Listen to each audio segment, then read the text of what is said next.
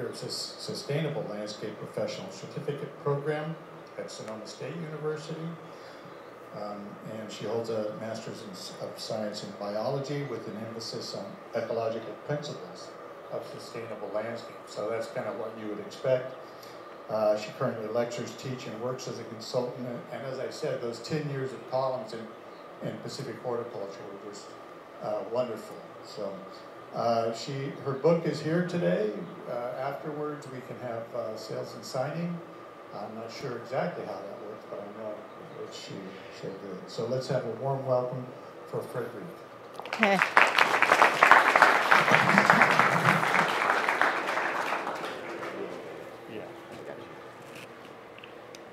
Okay. Let's see. Whatever's comfortable. Short people.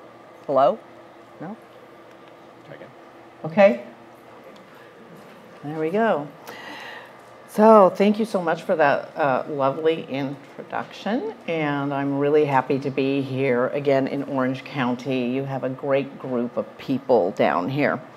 And before I move forward with slides, I want to mention that the book has illustrations by Craig Latker. He's a landscape architect and an artist, and I've been working with him for many years now.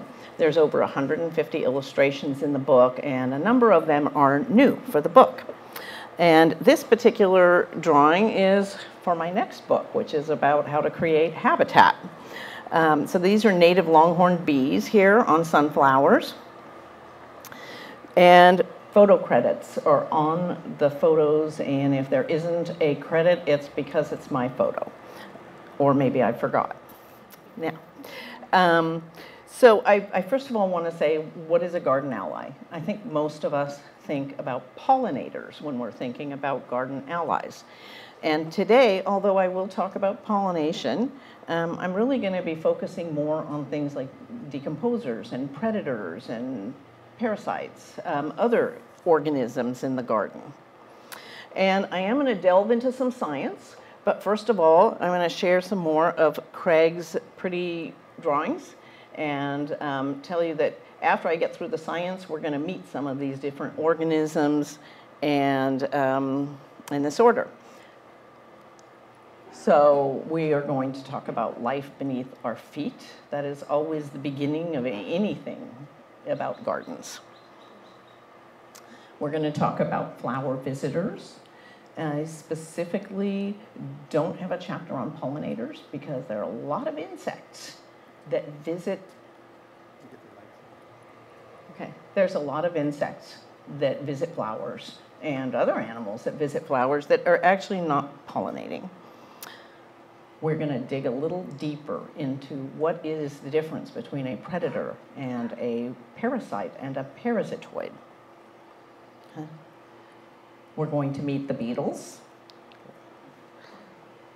Garden commons is like that closet that you have where you throw everything, you don't know quite where to put it. Garden commons. The ground crew and beyond is going to include some other organisms that you can find in the garden that are not insects, generally.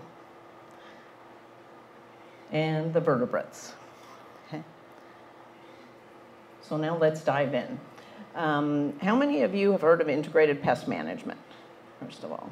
Ah, good. Okay, integrated pest management was actually developed for agriculture, commercial greenhouses. It's a decision support system for the selection and use of pest control tactics. It's based on cost-benefit analyses. It takes into account producers, society, and the environment. So as gardeners, our cost-benefit analysis is not quite what it is if we were trying to earn our living off of our gardens or greenhouse. We have an aesthetic threshold. This chart is really using a damage level to decide whether to move on to the next stage. So we're going to focus on biological control. There's actually 3 kinds of biological control, and I'm going to briefly tell you what those are. With classical biological control, which is what most of us are usually thinking of, we're introducing the natural enemy of a non-native pest. Okay? And that enemy is native to the same place as the pest. And we are hoping to permanently establish this natural enemy. And this here is Charles Valentine Riley. He is the chief of the Division of Entomology of the U.S. Department of Agriculture. And here in Southern California, the citrus industry was endangered by this cottony cushion scale that was at the bottom. It's in the bottom slide here. And it just looks like a little ball of fluff. And it was destroying the citrus industry turn of the last century, okay? So end of the 18s, early 1900s. And he had this brilliant idea. Where is this thing from? Oh, it's from Australia. We need to go there. And he asked his boss, could he go to Australia and look for natural enemies? And his boss said, no way. So he sent a staff member on the pretext of going to an exposition that was being held in Australia with a secret mission. Go find natural enemies. And his staff member came back with the Vidalia beetle, which is related to ladybugs, and a parasitic fly. And it was incredibly successful. Later on, we found out that classical biological control is really only effective in perennial systems like orchards, for instance. And now it's quite expensive because when we're bringing in something from another country, we do extensive testing now to make sure that it isn't going to switch to a different host. And that can be especially important when we're using an insect to control weeds.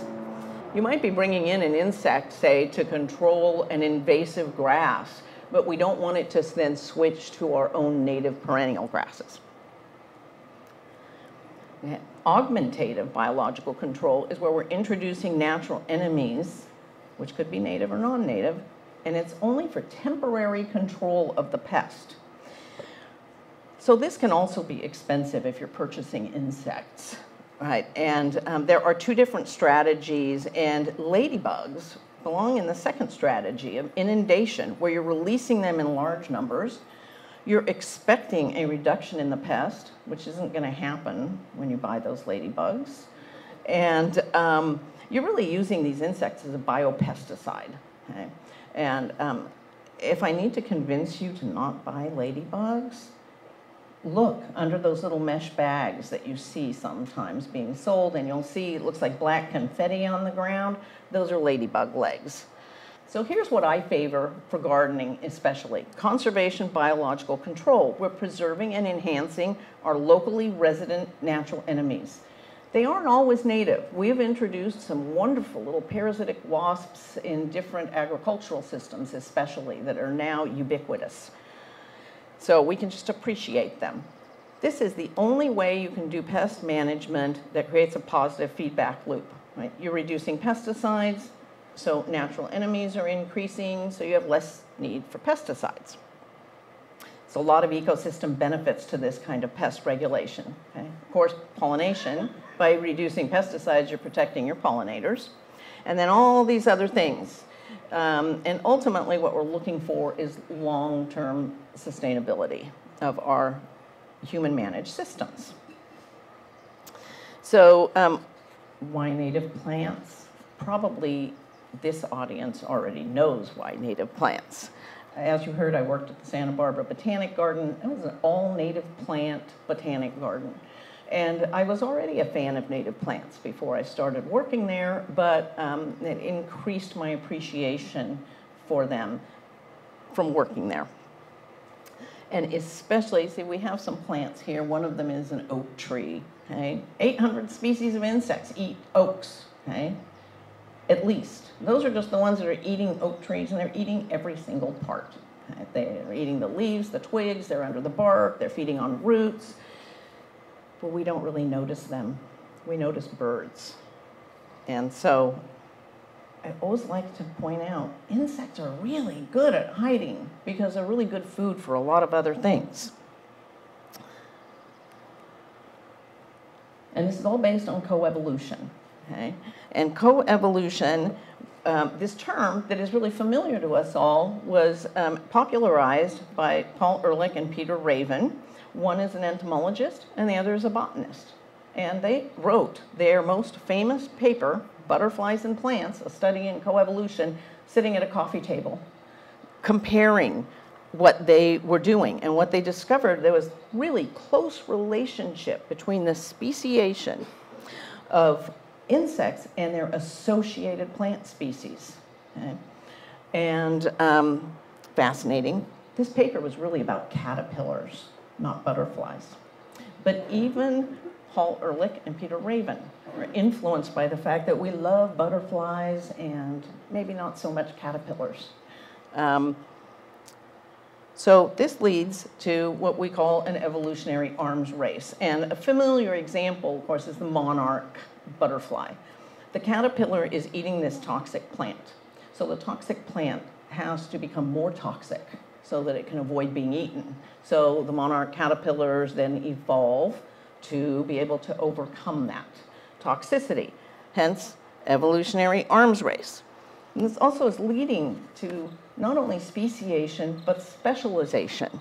So herbivorous insects are closely linked with the plants with which they evolved. Okay? This is really why we need native plants. Sometimes they will eat congeners, which are related plants from other places often. Okay. Many parasitoids and predators are actually also closely linked to the prey that they are eating. So the bottom line is that native plants are really superior in supporting biodiversity. And I'm often asked, well, how many native plants do I need in my garden? And people have different numbers they're thinking about, maybe 30%, 50%. It is very rare to find a gardener who actually has 100% native plants that are native to their region. And if you do, more power to you. But if hydrangeas remind you of your grandmother and you want one and it provides no useful habitat for anything, have a hydrangea.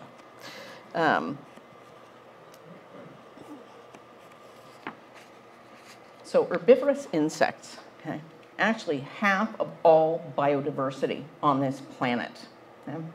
And we always start out with the plants, right? The plants are converting the sun's energy and they're providing nutrients for pretty much everything on this planet. And 90% of all herbivorous insect species are specialists. Okay? And I got a lot of these figures, by the way, from Doug Tallamy's books. He wrote a book called Bringing Nature Home and made the case for why we need herbivorous insects in a really articulate and gardener-friendly manner. So if you haven't seen his book, he's written several others since, really helpful. And that role in the food web is really rarely discussed in horticulture. We're kind of getting used to the idea, much as with organic food, where may have some imperfections. We're getting used to these imperfections in the garden. Okay. So for those of you who don't like insects, you probably like birds, right? How many people like birds? Yeah, pretty much everybody, right? So 96% of birds are feeding their babies arthropods, insects and related species. And we do tend to think of birds as seed eaters, right? We put out bird food, it's bags of seed, but actually a lot of them would love it if you put out a big plate full of mealybugs for them. And a lot of them continue to eat arthropods as adults. Okay? Half their diet is moths and butterfly caterpillars. We have some caterpillars back here in a little container. And those moths and butterflies tend to be really closely connected with the plants that they feed upon. Okay. So everything is connected, right? You tug at one little piece of the food web and it is reverberating throughout that web. So we want a healthy garden. So we know now that we need to promote biodiversity. Okay? But what is that really? Okay? We use a lot of words without thinking about what the definition really is. So I want to spend a few minutes and define biodiversity. Okay. Usually when we're thinking about biodiversity, we are thinking about species richness. Okay? That's simply the number of species present in an environment. But if you only have one individual of each of 1,000 species, you really do not have a healthy environment. Okay? So ecologists also like to take in abundance, which is the number of individuals of each species. that is present. And by the way, I did not know this when I started to study ecology, but ecology is really math rich. And there's a lot of math involved. There are a lot of different ways to calculate biodiversity. Something that matters to us in our gardens is functional biodiversity, where we're not just looking at richness and abundance, but what is the identity of each of these species and what is their ecological role? Sometimes we talk about insurance species and how they provide a high functional group biodiversity. What that means is that if you have, say, 15 different organisms that like to eat aphids, and it isn't just insects, right? Hummingbirds like to eat aphids too and feed them to their babies. And so if, say you had 5 species of lady beetles and they all like to eat aphids, these particular 5 species, maybe one of them dies out because of a pathogen or some other environmental reason. But then you have 4 other species that are going to be able to fill that spot. And that leads to your ecosystem, your garden, being resilient and able to bounce back from a disturbance. And if you're a gardener, you're always disturbing your environment. There's a lot of factors that promote biodiversity. And interestingly, these are all features of gardens. So actually having conservation biological control in a big agricultural system can really be a challenge. And it's why we're seeing farms starting to put in hedgerows, right, and habitat for insects. But these are all factors that you are going to find in your garden. Okay. So let's move on. How do insects feed on plants? So these are all pollinators here, and they're feeding on plants, right? They're feeding on nectar. We don't usually think of them as plant feeders because they're not doing damage, right? Okay. This is usually what we're thinking about. We've got some caterpillars over here on the left, and they're really well hidden, by the way. A lot of caterpillars feed at night. Okay? They're juicy and plump and delicious to a lot of animals, and so they find different ways to hide. Swallowtail butterflies, for instance, look like a bird poop in their early stages, and they'll be on top of a leaf. These caterpillars here like to line up under the midrib of the leaves and can be quite hard to spot. And then on the right here is a Clarkia in my garden, and it has little ovals missing out of the petals. Okay? So those were made by a leafcutter bee, okay? Family Megachilid, and so it's also a pollinator. It's an important pollinator. But here it's making holes. Sometimes they like rose leaves too, and redbud leaves, and so you'll see these holes. So is this a beneficial insect? Is it a pest? Depends, maybe. So as much as possible, and I'm not always successful, I try and use terms having to do with ecology. Prey, predator, parasitoid, decomposer. I try not to think as much in terms of whether something is a pest or beneficial. Now, sometimes in your garden, things will be a pest, right? And often those are from somewhere else.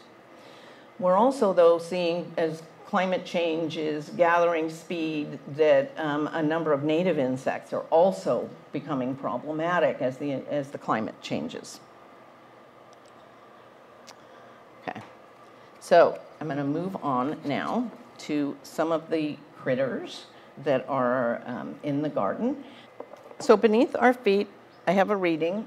Again, the air into which plants extend their stems, leaves, flowers, and fruit is a virtual desert compared to the soil in which their roots seek anchorage, water, and nourishment.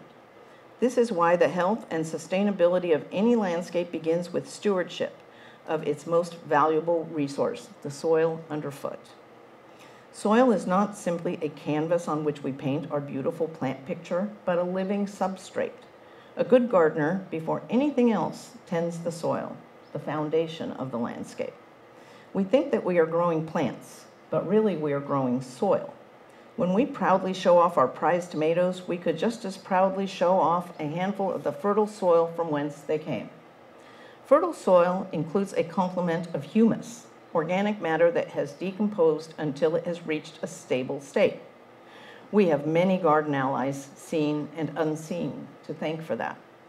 As Leonardo da Vinci remarked long ago, we know more about the movement of celestial bodies than about the soil underfoot. It is still true today. Just about every available surface under our feet is teeming with life. Incredibly, even the thin film of water that coats soil particles and lines pores in the soil harbors microscopic organisms that navigate those minute spaces. Fascinating stories emerge from the soil. So there are a lot of fascinating stories about all the things that I will talk about in the next few minutes, and clearly I don't have enough time to tell you all of them. So let's look first at microscopic and unnoticed life. I love this illustration. It's the only one that was not done by Craig Latker. It's done by a friend of mine, Jim Nardi, wrote a book called Life in the Soil, a guide for naturalists and gardeners. And it has a really excellent section at the beginning talking about how soil is formed. One of the things that Jim says is, hey, without life, it's just crushed rock.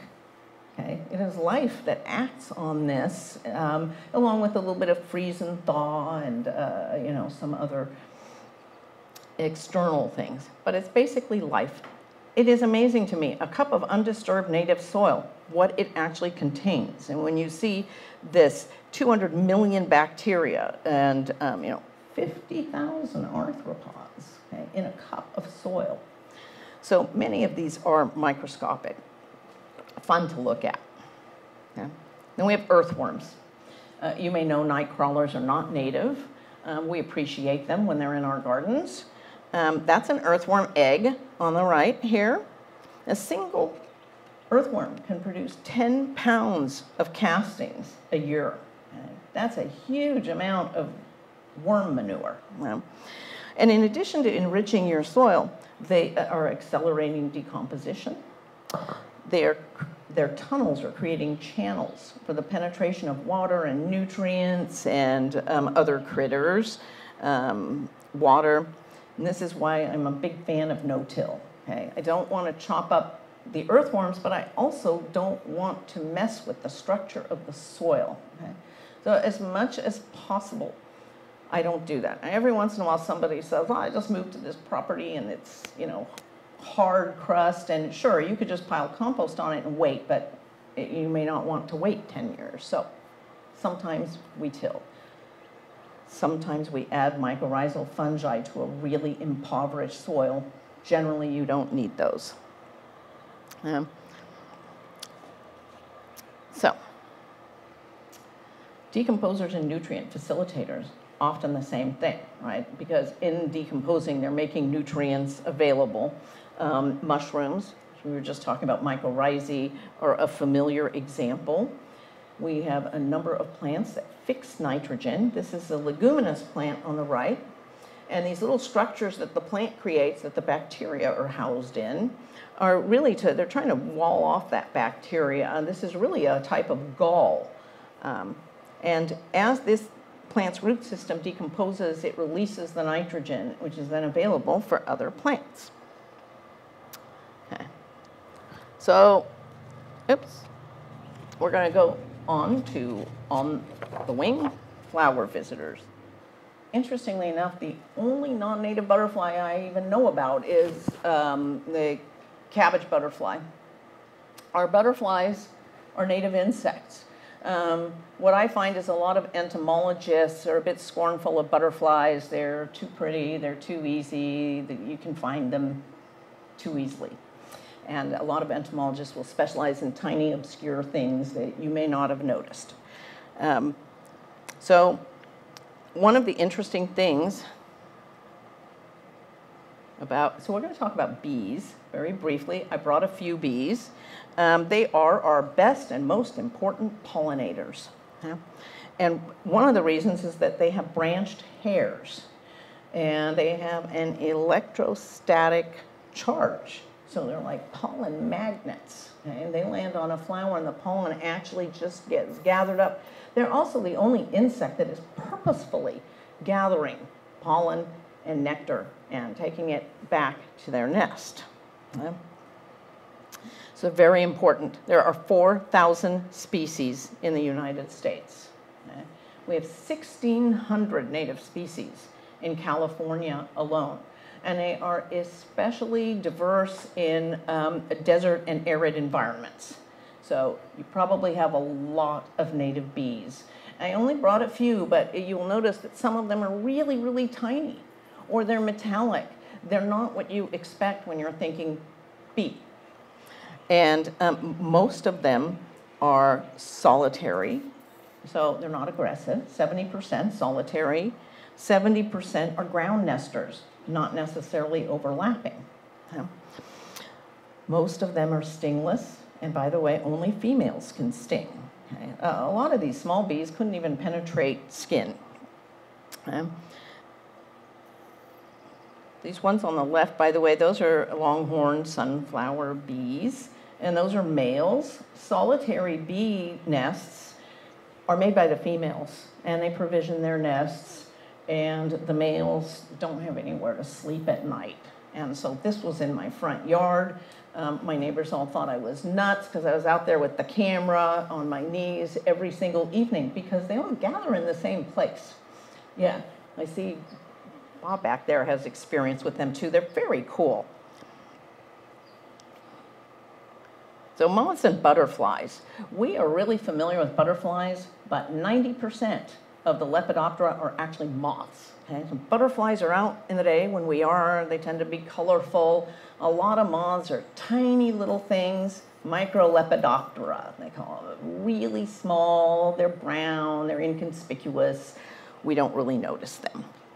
So interestingly, most butterflies are actually not great pollinators. And if you look at them, you know, monarch butterfly, you can go to botanic gardens around the country. Monarch butterflies are the star of the pollinator garden, but they're not good pollinators. They're perched way up above the flowers, and you know, they put down that long proboscis, and they're sipping nectar, and there are reasons why monarch butterflies are important, but it isn't due to pollination.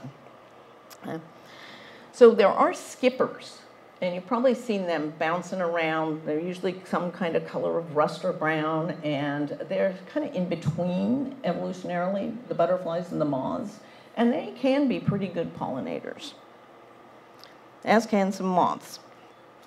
Okay. So I have hunting wasps in this category of flower visitors, and that's because the hunting wasps actually feed on nectar and occasionally pollen as adults. I have some wasps in another chapter too. But the hunting wasps are defined by the fact that they can carry prey. Okay? A lot of them are solitary, and the wasp larvae are carnivorous as opposed to bee larvae. And so these hunting wasps are capturing prey, paralyzing it, and carry it back to their nest so that prey stays alive until the wasp larva can hatch out. And they often will eat very discriminately, and they leave the vital organs for last, so their prey stays alive. Sorry, there's a lot of really cool, gross things about insects. I was once told not to tell a classroom of children about how, yeah, and then there will be 20 little wasps will hatch out, and then the brother mates with his 19 sisters. And yeah, it's like, oh no, don't tell that story. Okay.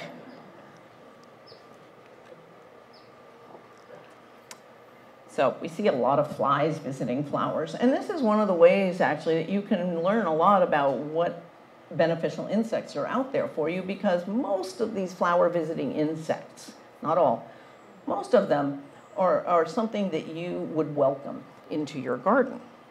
And a lot of the that's true of a lot of the flies. So if you see really bristly flies, and I brought some tachinids today for you to look at, and a real bristly, those are a fantastic fly. And then the syrphid flies, hover flies, flower flies, which are usually bee or wasp mimics, and they come in all different sizes. We often don't notice really teeny things. One of the things that I do like to mention, because people will tell me, well, I planted rosemary and it's covered with bees. Sure it is, honeybees. And also, we're not trained to notice what's absent. Okay? So if you planted a native plant, we have some here that are really attractive to insects. You might not notice that where is the little tiny bees? I planted something exotic, and so you wouldn't notice. Okay, this right here, Origeron. Okay, you might think of this as a daisy, right? This is really a head of flowers. Okay, it's not just one flower. It's maybe hundreds of flowers in one head. Okay, and one way to think about that is sunflower heads, right? Each sunflower seed came from a single flower. Okay? So I like to have a range of Asteraceae, which is the daisy family, in any garden where I want to attract insects. I like close focusing binoculars very much because you can just sit in a chair and watch the activity in your garden. They're great for watching hummingbirds and other birds, butterflies, bees. I brought a hand lens too. They're often recommended. But if insects are alive, you're going to have a hard time chasing them around with a hand lens, right? Maybe you could see aphids or things that are sitting still. So this particular photograph is of a California native. This is Epipactis gigantea, which is the California stream orchid. And this photograph was sent to me some years ago by a friend who said, hey, what kind of bee is that? I said, well, it's a fly. I could tell by the funny little antennae.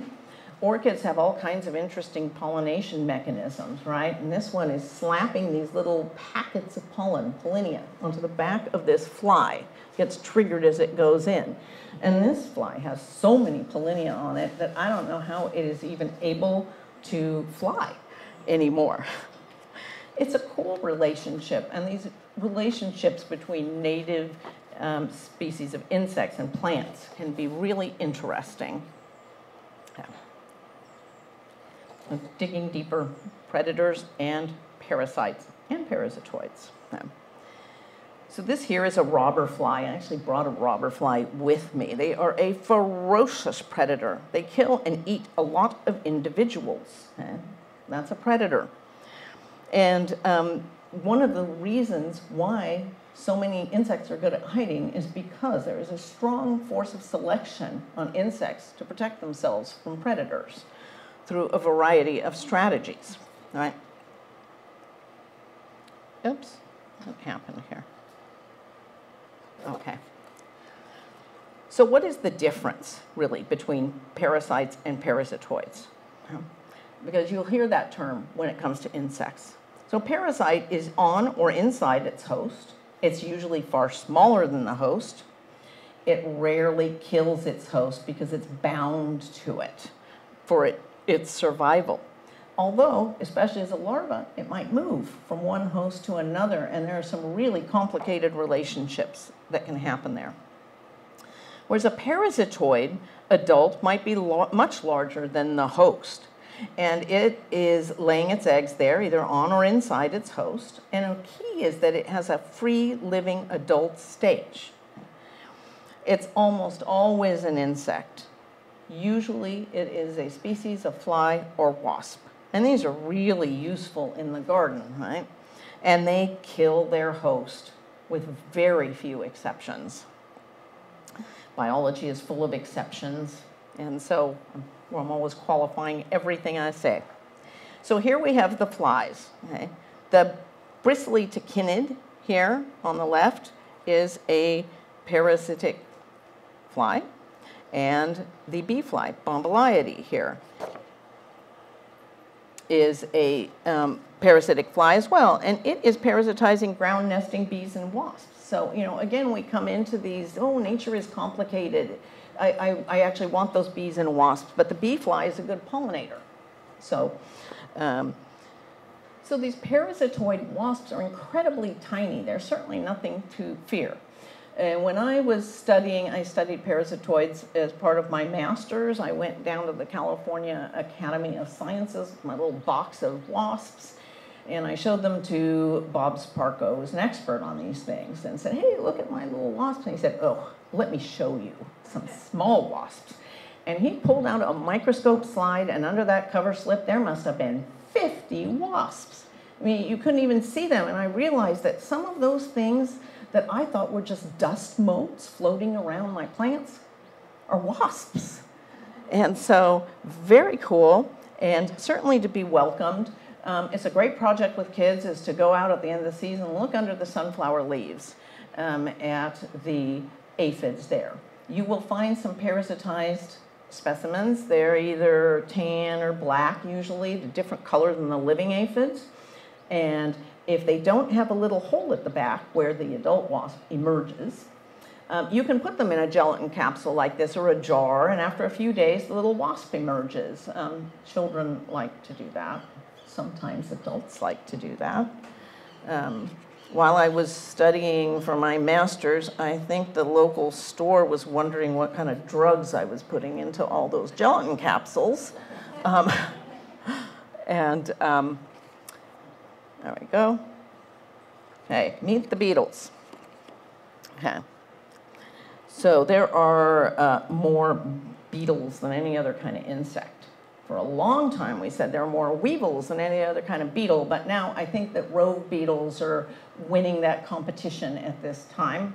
Lots and lots of rogue beetles. I brought a couple to look at, too. This particular individual is in an ornate checkered beetle. That's in the family Claridae, and I think I brought one with me. They're very conspicuous, and they're predaceous as both adults and larvae.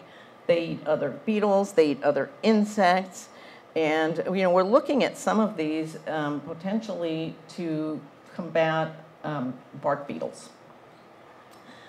The interesting thing is that the larvae eat larvae, and the adults eat adults. So a lot of beetles, I only brought a small selection of beetles. A lot of them really like these late summer blooms like goldenrod, which does not cause hay fever, by the way. Pollen's too heavy. It's insect pollinated. They like things with clusters of small flowers, yarrow, for instance. And another important thing, and you'll see I have a grass here. Melica grass, is that the grasses produce a lot of early season pollen that is important not just for beetles, but for some other insects. So lady beetles, okay? This is what we're usually thinking about, red, black polka dots, okay? But to the right here is a mealybug destroyer. It's a very small beetle, and the larvae look like mealybugs. It's the classic story of the wolf in sheep's clothing, right? They just are able to collect their meals uninterrupted. So I have this little box here. It's got 5 different kinds of ladybugs in it for you to look at. Some of them are just the size of a pinhead. Okay? So yes, you can buy certain lady beetles, convergent lady beetle, for instance, and you can buy mealybug destroyers. But by just having a garden with an abundance of flowers, and they do feed on pollen and maybe occasionally nectar as adults, you're going to attract all kinds of species to your garden. And it's really a better way to go than to purchase the ones that are just going to fly away. Soldier beetles. So soldier beetles, you have some pretty big soldier beetles here in Southern California. And one of the things I don't like about, there's some, you know, little guides floating around there, good bug, bad bug, right? And they put blister beetles on the bad bug side, which I would not actually put them there. But they have it on the bad bug side, and the blister beetles that they tend to illustrate look a lot like soldier beetles, to which they're related. But soldier beetles are a predator as larvae and as adults. And they are one of the reasons why I don't like to mess too much with leaf litter where I can leave it, because a lot of these beneficials are in the leaf litter as larvae, or that's where they pupate. And so it's good to try and leave that alone. And soldier beetles are a fantastic garden ally.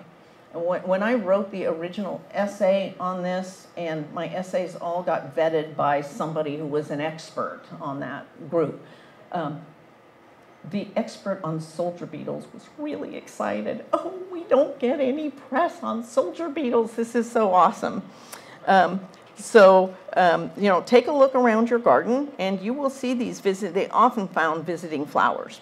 And they will prey on all kinds of things, right? Aphids, caterpillars, grasshopper eggs, mites, and I hear that they like cucumber beetle eggs. So all I know is my garden doesn't really have any cucumber beetles anymore to speak of.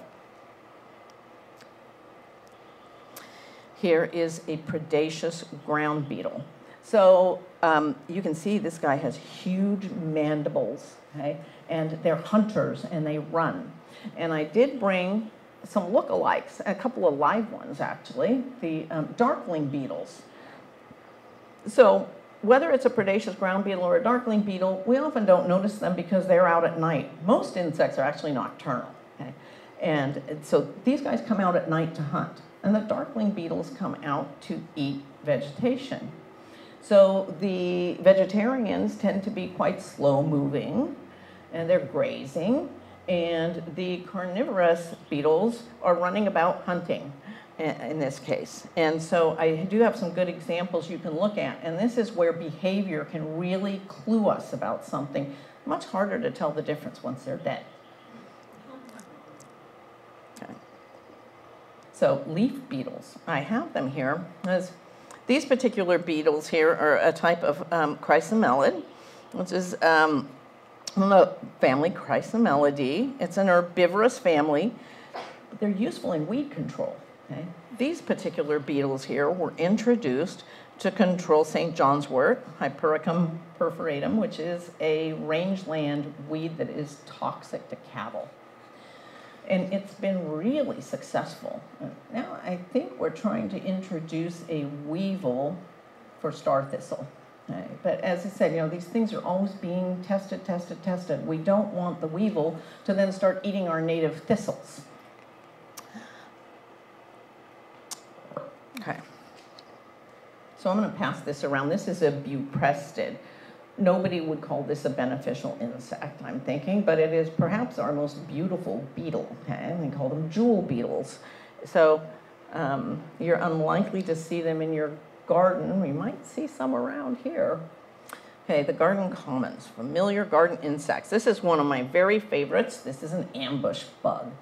And so as opposed to the other predatory insects I was talking about, we have quite a few that are sit and wait predators. And they just hang out and wait for the food to come to them.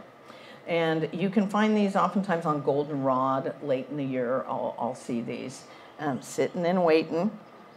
So the garden commons is going to include a lot of things that we're not going to cover today: true bugs, lacewings, dragonflies, mantises, and more.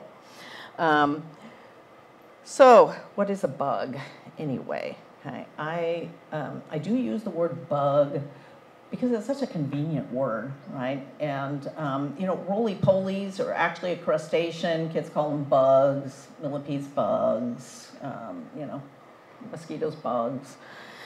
So I do use that word, but if you're an entomologist, and you'll hear entomologists use this term, true bug, okay? Because a bug is really just one kind of insect, and it's distinguished by having piercing, sucking mouth parts, whether it's predatory, like this fellow on the left, or on the right here, it wants to suck on plant juice. And you can see that oftentimes they have that piercing, sucking mouth part kind of lays down underneath their abdomen when it's not sticking out and being used.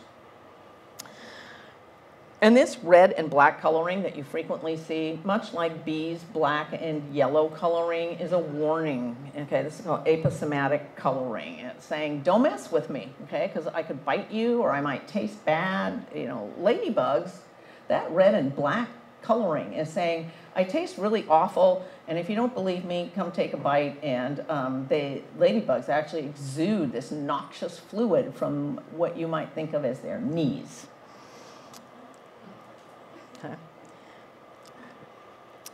So here's a group. I should just say homopteran group here. It used to be that we had all these true bugs neatly divided into the Hemiptera and the Homoptera. But then, you know, as we are learning more about the relationships between organisms due to all the DNA work we do now, we said, oh, these actually are not that closely related, and they've split them up into 3 groups for now.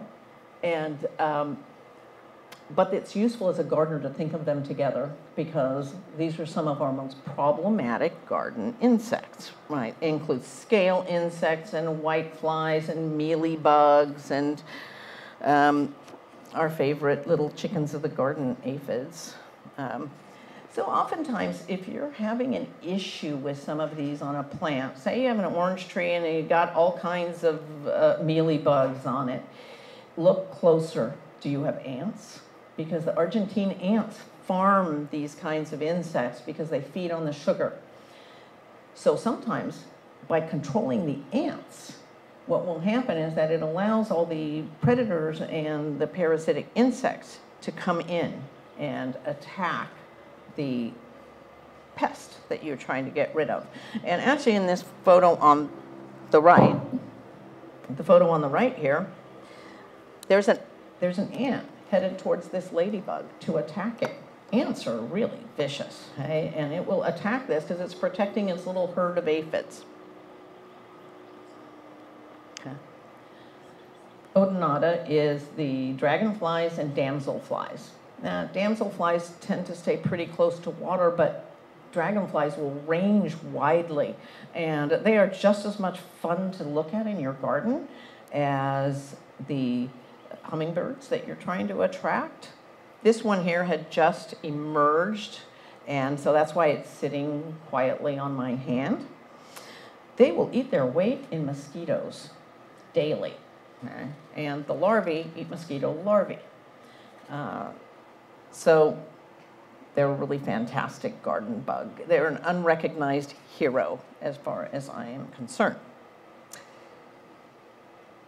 Orthoptera, these are grasshoppers and crickets, the musicians, okay? And they're really important food for birds and other animals. And this is also why a lot of them are really wonderful at disguising themselves. And on the left, that was out in the desert, and that grasshopper was keeping an eye on me and just not moving. Okay? So I was able to take some good photos of it. And on the right here, we have a katydid. And katydids are actually omnivores, by the way, and they will eat insect eggs and some other things. They are rarely so abundant as to create a problem. Okay. Mantises, not related to grasshoppers.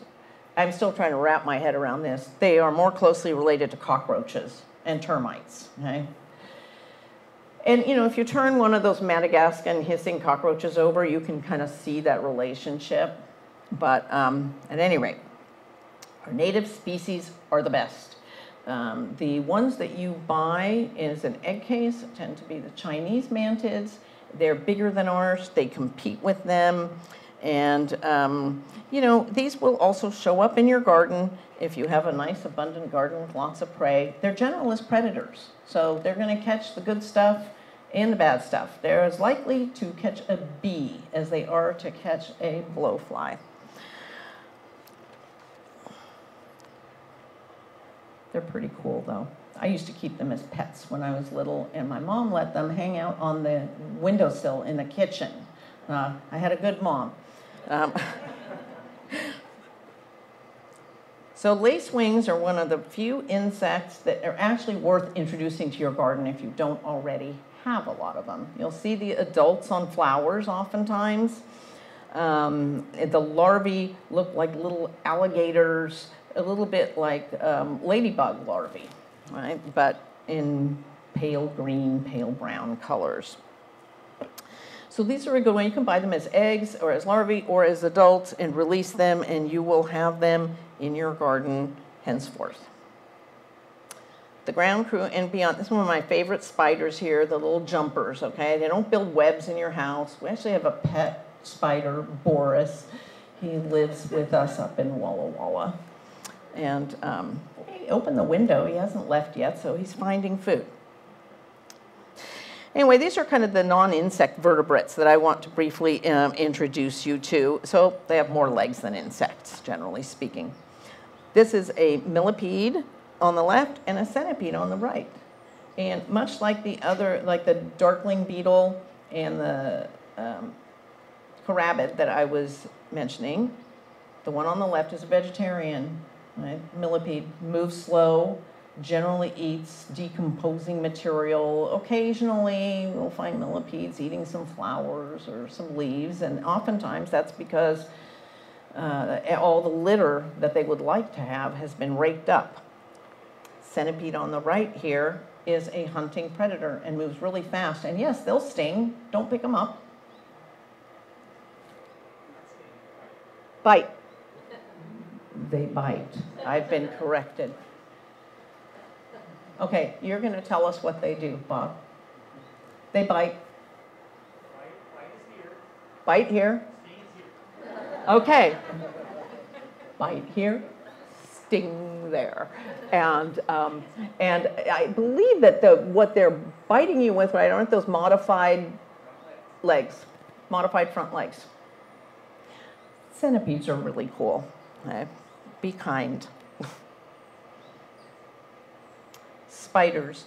So most spiders are really great to have in gardens. We're even finding out that there's micro spiders that are really useful predators in vineyards, okay? Really small spiders that you probably have not noticed. This is a green lynx spider on the left, and I was just talking to some folks at the Atlanta Botanic Garden who said, oh, the green lynx spiders, they've discovered that they like to hang out in the Sarracenia, the pitcher plants, and that they are capturing a moth that's a pest. And so they've started to manage to increase the population of green lynx spiders. This is a crab spider over here on the right. They will never be so abundant that they're creating a problem in your garden. They do hang out on flowers, and yes, they probably catch a bee once in a while. I actually took that photograph at Hastings Reserve. I posted it on Facebook, and I got a message saying, where on earth did you see that? That's a really unusual spider. Yes. So, it's also beautiful. So, I have an appreciation for spiders. And you should too. So here we are, the high and low vertebrates. There are plenty we don't want in our garden. I personally do not welcome deer into my garden. And they have very different habitat needs than a lot of the insects, right? Water features are good. They need shelter, brush piles, rocks, logs, and habitats, like I said, is going to be more of the topic of my next book. As I went through writing this, I was really trying to introduce people to these organisms, and there's always a little bit about, like, here's what they eat, and here's some plants that are good. But there's so much more to say about developing good habitat in a garden. Native plants. Native plants leads to more insects, leads to more birds, leads to happiness. Now, amphibians are really sensitive to pesticides, yet another great reason to not use pesticides, right? Frogs and toads eat lots of bugs and slugs, and should you be so lucky as to have a toad, take good care of them. We had a toad once somebody gave me, they'd found it somewhere, and we released him into what we called our jungle room. It was kind of a little laugh house, and we had a hammock in there. We used to put a CD on that was Sounds of the Rainforest. And as soon as the deluge started, Mr. Toad would hop out, looking for the rain. We watered him. Yeah. Reptiles, this is our only native turtle here. And then these are the blue belly lizards that you may be lucky enough to have some of these blue belly western fence lizards in your garden. Most of us don't have our western pond turtle. Birds. Now birds, of course, do nibble some plants. I've lost more than one row of peas to hungry birds. But generally speaking, we do welcome them, and bird bath is good always. What can you do? Put up a bat house. Plant natives, I might have mentioned that. Okay. Be observant. Okay. Here is, over here, this is on live oak, those are our stick insect. Okay. We have the longest coastline, some of the biggest trees. Everything in California is the most and the biggest and the tallest and the deepest. And then we have this puny little stick insect. Yeah. And they're rarely seen. They're very well camouflaged. So take a look around. Okay. Visit gardens. This is a great way to find plants, okay? If this is one of my favorite plants here for beneficial. It attracts hordes of butterflies and flies and bees. And if I was in a garden somewhere and walking around, it's a sunny day, I would see lots of insects visiting this. I would think, I think I'm going to add that to my garden. And so you don't need to know that much about which plants to plant, okay? I often say Asteraceae, daisy family, right? And you were mentioning Encelia, right? Is that it? Encelia.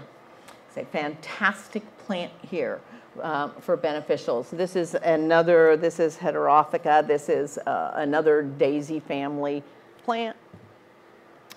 Wonderful. Okay. Be an example.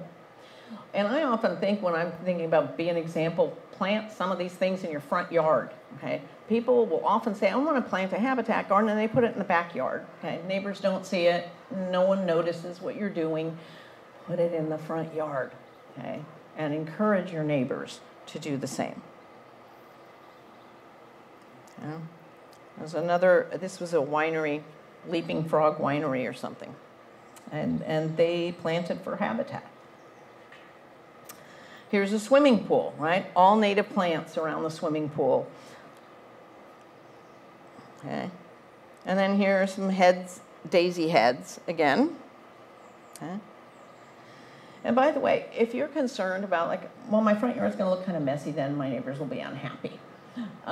There are a lot of organizations now through which you can get signage, right? Pollinator garden, or, insect habitat, and stick one up there, Be out there in your front yard to talk to your neighbors about what you're doing.